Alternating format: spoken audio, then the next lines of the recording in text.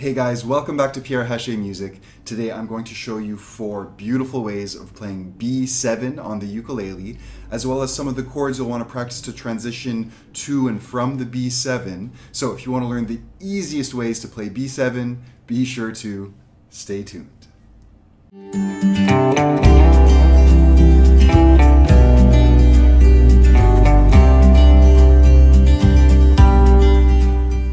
Guys, it's a hot summer day here in Montreal and I'm starting to sweat through my shirt. So I'm just going to change into a t-shirt. This is ridiculous. I'm going to show you the B7 chord in just a second. Hold on. Okay, let's dive right in. The first way of playing B7 I'm going to show you today is a little trickier. A couple of the versions I'll show you later are easier and I'll be able to give you some little tricks to get to them easily with a little reference chord. But this one is going to start on the 4th string in the 4th fret. Okay, so top string 4th fret, then the 6th fret with your 3rd finger, 5th fret with your middle finger, and the pinky on the 6th fret here.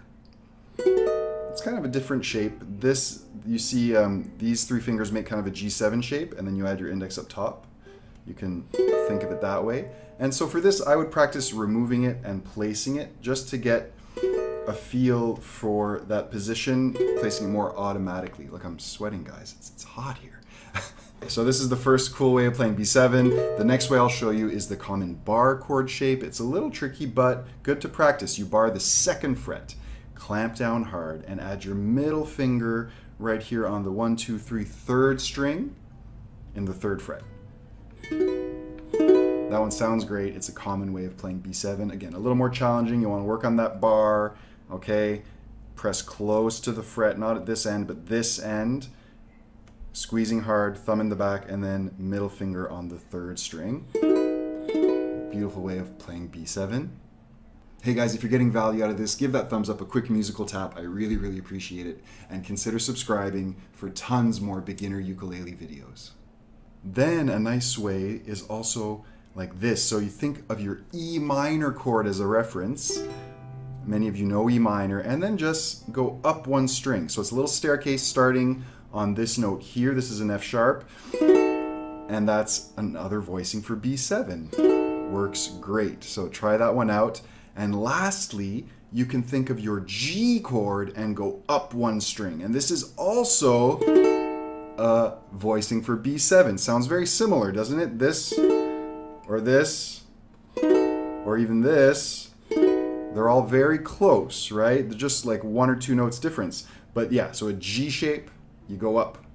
And it's this one here. So 2nd fret, 3rd fret, and then 2nd fret, and the bottom string is open. A beautiful way of playing B7. Now, you'll want to practice transitioning to whichever one is your favorite. So let's say you like this one, nice and easy. Well, a common chord that would be paired with that would be, for example, like an A7.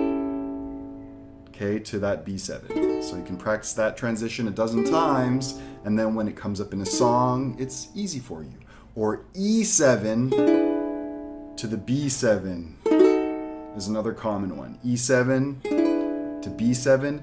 And lastly, you'll also find it very often paired with an E major chord. A little tricky. If you want to learn more ways of playing E major, I'll link to my E major tutorial in the description. You can check it out there. But E major to your favorite version of B7 would be a great transition to practice. Go back and forth a dozen times. It'll really help you out.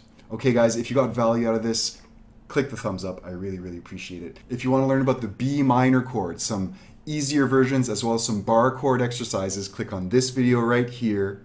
Consider subscribing. Thanks so much for watching, and I'll see you in the next video. Cheers.